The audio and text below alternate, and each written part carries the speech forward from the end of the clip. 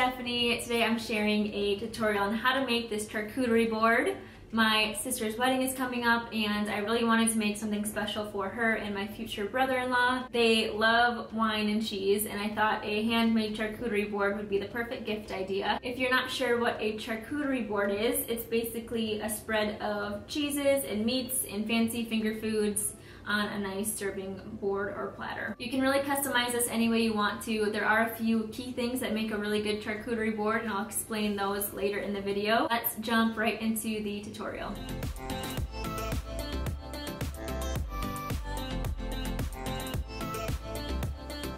Here are some of the tools that I used for this project.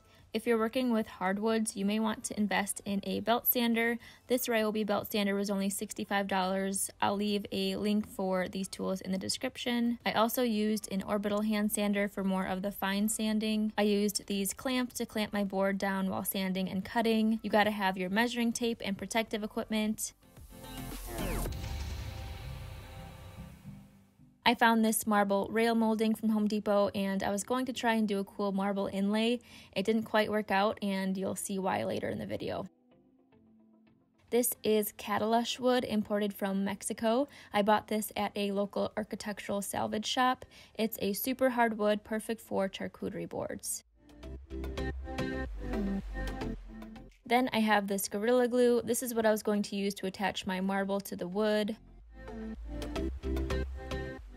Here is some cutting board oil to apply to the charcuterie board after it's finished.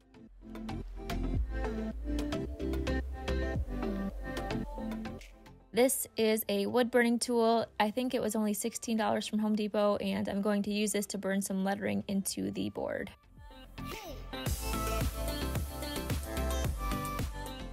And last but not least, my hydration tool. Before we get started, I wanted to quick thank the sponsor of today's video, Liquid IV. Liquid IV is a healthy electrolyte drink mix, perfect for staying hydrated. Liquid IV created Hydration Multiplier plus immune support to maintain and strengthen your immune system. Proper hydration can boost your immune system, and your body needs fluids and electrolytes to function at its best. Drinking one Liquid IV can provide 2 to 3 times more hydration than water alone. I work outside a lot in this crazy Florida heat, so it's easy for me to get dehydrated, and I've always struggled with drinking water, so it really helps when I add some sort of flavoring. I have been drinking Liquid IV for over a year now, and not only does it taste great, it's a great way to stay hydrated and healthy. I like to start my day with this lemon ginger flavor. You may have seen Liquid IV before, but this is their new Hydration Multiplier plus immune support in the tangerine flavor. Each packet is bursting with fresh, natural tangerine flavor. It tastes so good. If you want to try this new Hydration Multiplier plus immune support, Liquid IV is offering a free 3-pack sample sent right to your doorstep. Check out the link in the description. You can find Liquid IV at Costco, that's where I usually get my drink mix, or you can shop directly off their website and you can use my code Stefani25 for 25% off. I paid my dues and waited my turn. Thanks again, Liquid IV, for sponsoring this video.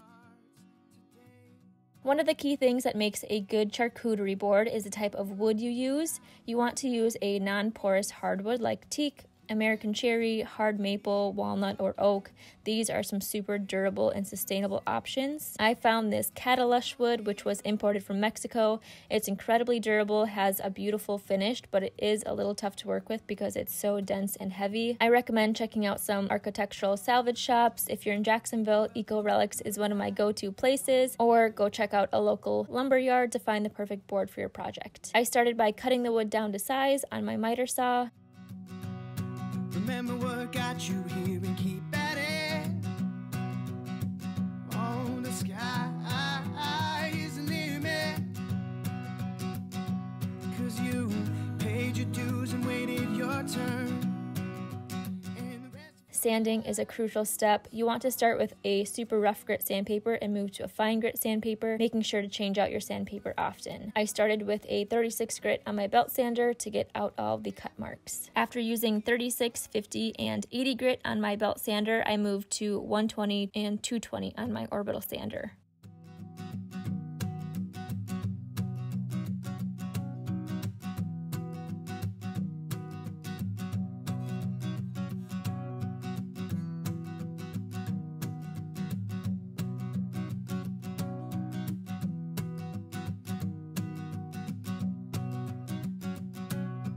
said, son, you'll remember this day for the rest of your life.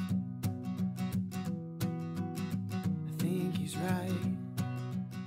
Now we're notching out each end for the marble pieces. I set the blade to the height of the marble piece and took off the safety guard in order to cut the board all the way through. Be careful if you do this, it's not the safest practice. After those cuts were made, I made a mark where my marble pieces would sit on each end and then used my circle saw to cut the depth of the marble piece.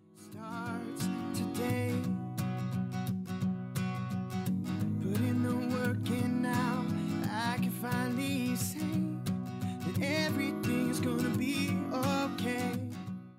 Okay, so plan A was to use these marble accent pieces to inlay into each end of the charcuterie board, but I'm not loving how it looks. This board is a little warped, so my cuts down here aren't perfect, they're not straight, and there's a pretty big gap in between my wood and my marble piece, so I don't really trust using like a wood filler or something since it's a board that you're eating off of. But I just wanted to show you guys what this looked like. I'll still leave the step-by-step instructions on how to do this if that's something that you're interested in. If you do have like a planer, that would be a good thing to put your board through first so it's nice and straight and your cuts turn out a lot straighter than mine. But this is kind of what it would look like. Obviously I would cut down the marble pieces so that it was the same width as the whole board, but that's kind of what it would look like. I was also planning on using super glue to glue the marble to the wood, and I'm not sure how that would have turned out. I've seen people do that before on Pinterest and other tutorials, but I am just a little skeptical about that idea. So I think I'm going to move to plan B, which is scrapping the marble, which I'm really bummed about because I was really excited about that. But I think I'm going to cut the ends off so I can just start with a blank board. I sketched a few different designs on the charcuterie board, and I think I'm going to stick to more of like a traditional style. I drew on a little chunky handle. I'm not sure if you can see the pencil marks, but I drew on a chunky handle, and then I'm going to take my jigsaw and cut out the handle. And then I'll take my sander and just touch up the edges so that they aren't so sharp. Last, I still plan to use my wood graving tool to draw out some cool lettering or numbers for like their wedding date. So I still plan to do that. I think plan B is still gonna look awesome. But like I said, I'll leave the directions on how to do the marble inlay if that's something that you're interested in. And hopefully you have better tools than I do to make the project a little easier. So that's the plan. I'm using my miter saw again to cut off both ends of the board.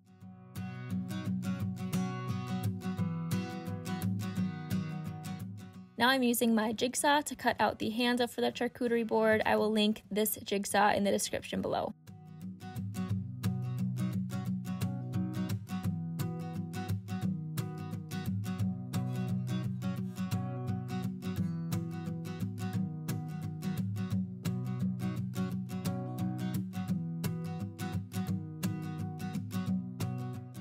After the handle was cut out, I sanded down all the edges and corners of my board to give it more of an organic shape. I think he's right. Mom said now you've got something new to write about tonight. I think she's right. I paid my dues and waited my turn, and the rest of my life starts today. Put in the work and now I finished the sanding with some 400 grit sandpaper. gonna be okay. Damn, it feels good to say that everything is gonna be okay. Yeah, yeah. Now that the board is shaped how I want it, I'm going to use my wood burning tool to burn a G into the lower right hand corner for my sister's new last name. Life, but don't forget, don't ever get complacent. Remember what got I practiced on a few scrap pieces first. you on the sky is the limit, 'cause you paid your dues and waited your turn, and the rest of your life starts today. in the work and now you can I found a font that I liked online and copied that onto my board with a pencil, then carved out the G with my wood burning tool. only feel good to say that everything is gonna be okay.